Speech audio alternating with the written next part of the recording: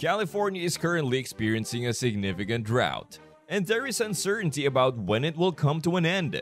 Interestingly, the state is also grappling with severe flooding. This seemingly contradictory situation is puzzling, and in today's video, we will explore this unusual circumstance and talk about the multi-billion-dollar mega dam that California plans to use to combat it. However, before we delve into that, let's start by looking into the state's water situation first.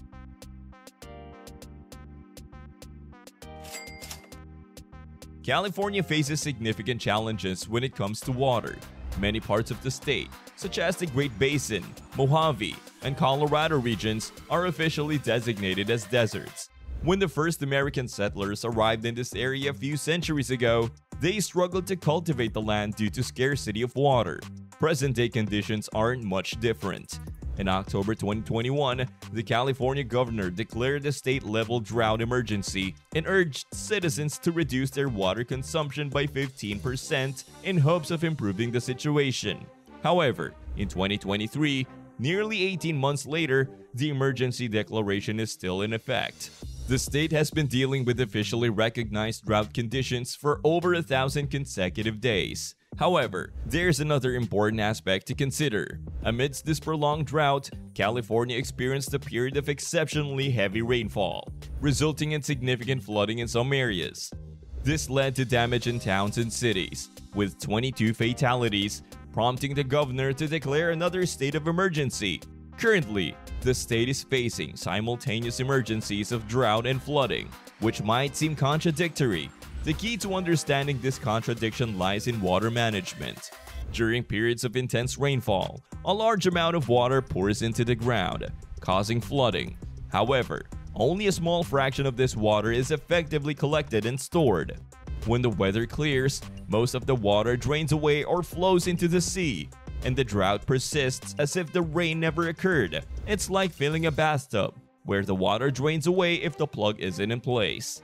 This is the predicament that California is grappling with. They can't collect enough water during rainy periods to compensate for the dry spells. As a result, they oscillate between too much water and too little, repeating this cycle again and again. The big question here is whether there's a solution to this issue. California has certainly made efforts to address it.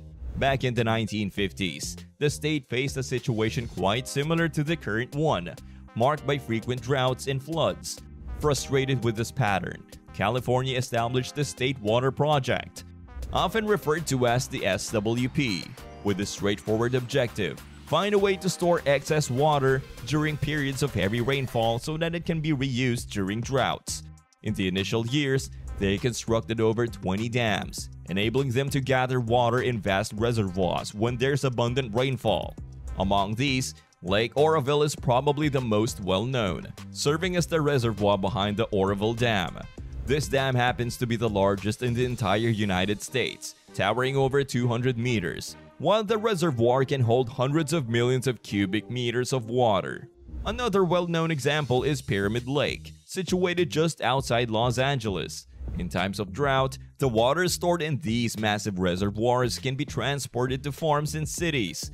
This is an impressive process that relies on an extensive network of canals, aqueducts, and pumping stations. Some of the water travels hundreds of kilometers, even spanning mountain ranges. The most renowned part of this system is the California Aqueduct, which transports water from Sierra Nevada to Los Angeles, branching off to serve numerous communities along the route. At one point, the Edmonston pumping plant must elevate this water over the Tehachapi Mountains, reaching a height of 600 meters, comparable to pumping a river over the top of the One World Trade Center.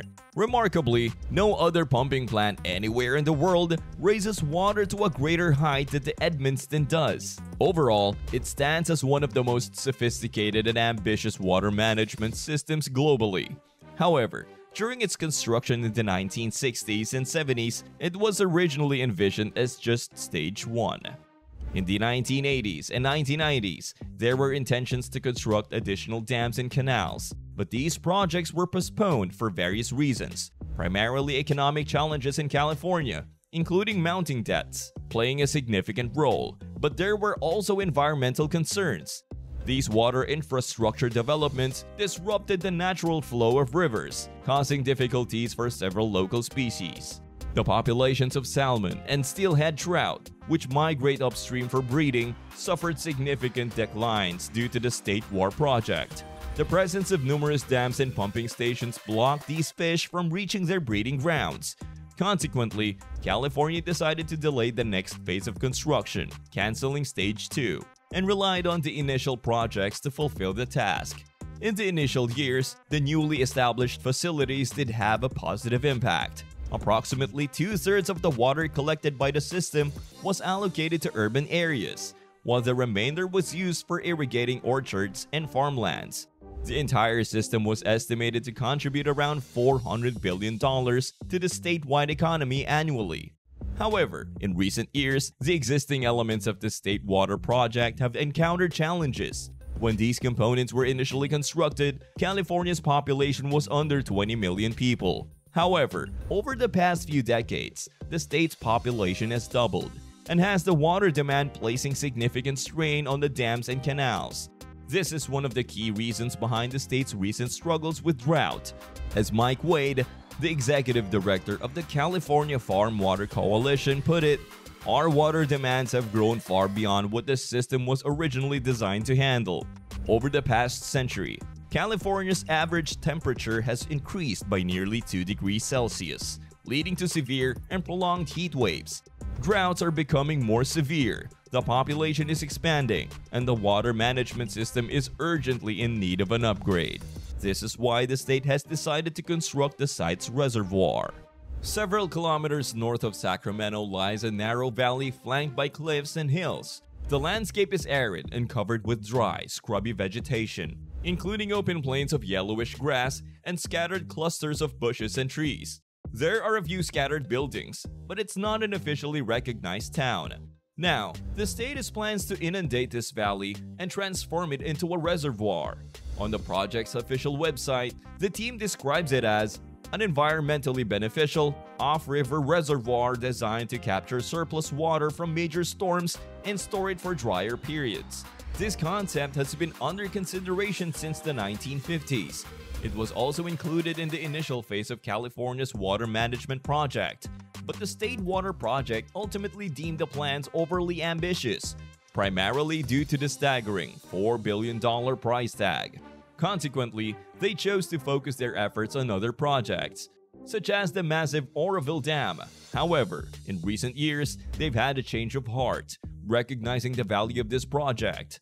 If successfully executed, the site's reservoir may not completely resolve California's droughts, but it will certainly make a significant difference. The reservoir has the potential to store over 2 cubic kilometers of water, sufficient to provide a year's worth of drinking water for hundreds of thousands of California households. So, how will they go about building it? The construction process begins with the installation of several dams, strategically placed to seal off openings between the hills on the valley's periphery. The primary dams in this project will be the Sites Dam and the Golden Gate Dam, both situated on the eastern side of the valley, while the remainder will be located in the northern area. Collectively, these dams will effectively transform the valley into a large, waterproof basin.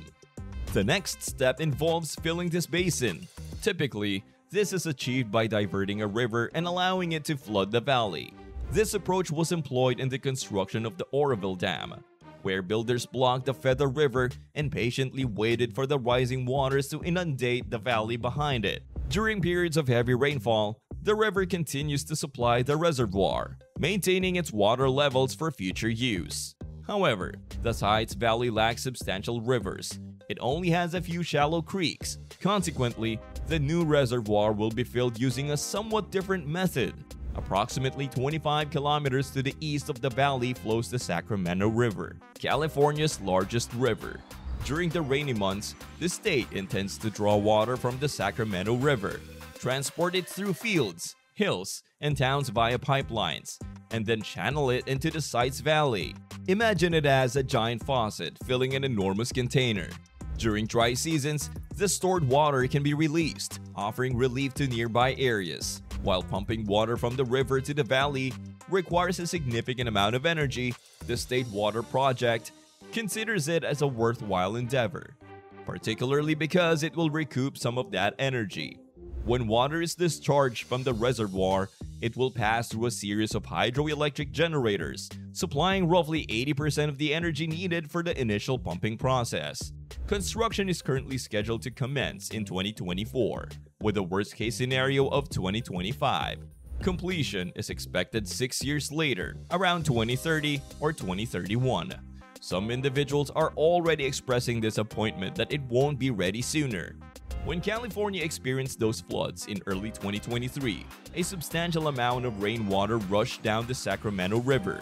If the site's reservoir had been operational, it could have been stored this flood water for future use, enough to provide water for over 200,000 Californian households for an entire year. Jerry Brown, the executive director of the site's project authority, remarked, "This is precisely the kind of situation for which sites is being constructed. Brief periods of exceptionally high flows. Without the site's reservoir in place, it represents a missed opportunity, and people are eager not to miss out again." Some individuals believe there are potential drawbacks. To finance the project, the State Water Project, SWP, may need to increase water prices, and there are concerns for some about the possibility of a 300% price hike. Whether this substantial increase will occur remains uncertain, but it is a cause for concern. After all, what's the benefit of providing additional water if it becomes unaffordable for the public?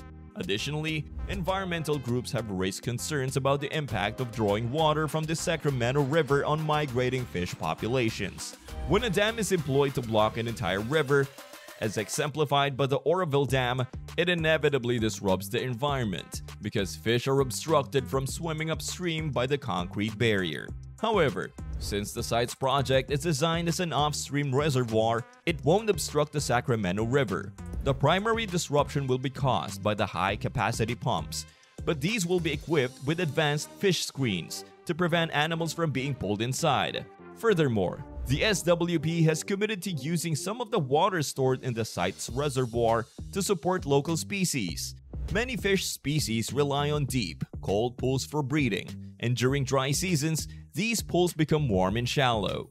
The site's reservoir would serve the purpose of replenishing these pools and maintaining the appropriate depths and temperature for breeding, which is a significant aspect of the overall project.